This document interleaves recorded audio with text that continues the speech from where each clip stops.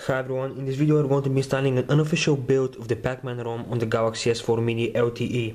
Now for those of you who are wondering what this ROM represents, it's basically a combination of three popular AOSP ROMs, and those are Paranoid Android, AOKP and CyanogenMod. In this ROM you'll also find some parts from Slim Bean, Carbon and so on. And also, according to Grimly, who is one of the developers on this ROM, claims that this ROM can be used for daily use, so that's good to know. So in this video I'm going to show you how to install this ROM on your Galaxy S4 Mini LTE, and we're going to have a quick look at some of the features. So start off by downloading the ROM zip file and the GApps zip file into your SD card. Then power off your phone, and once it's complete, it shuts off. Hold the home button, the power and the volume up at the same time to boot into recovery mode. And you should be in Coco Mode recovery. Now the first thing which you need to do is you need to select wipe data factory reset. Select that, then select yes to confirm. Just be patient, this will take a few seconds. Next you need to head into install zip.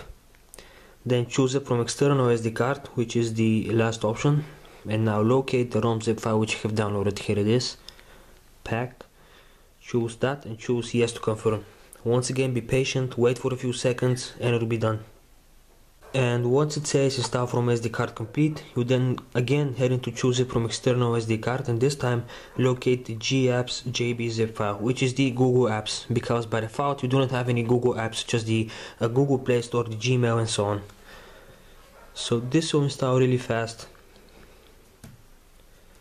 pretty much for 10 seconds. And once you're done with that, we're gonna head back and we're gonna reboot the phone.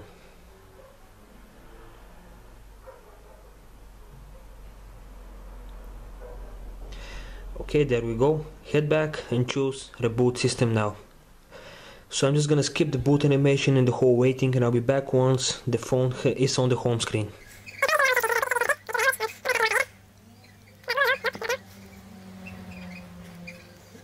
And there we go, guys. This is the PAC-MAN ROM and it should be running, as you can see.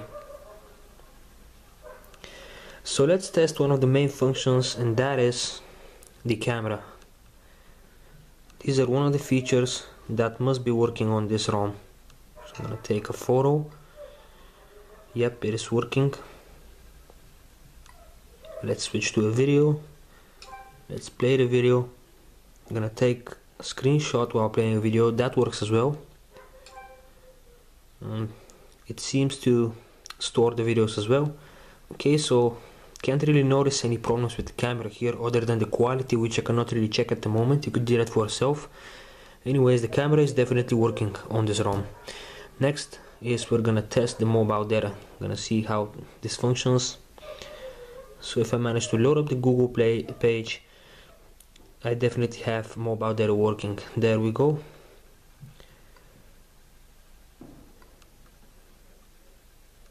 So as you can see, this has some additional options here on the toggle button screen. If we head into settings as well, you can also see how you have some more things here. These are the basic system settings, but they are also tabbed. So if we go into PAC-MAN, you can see you have loads of custom options here. Now this is a highly customizable ROM. As I mentioned earlier, it is a combination of three custom ROMs, and you have tons of features available here.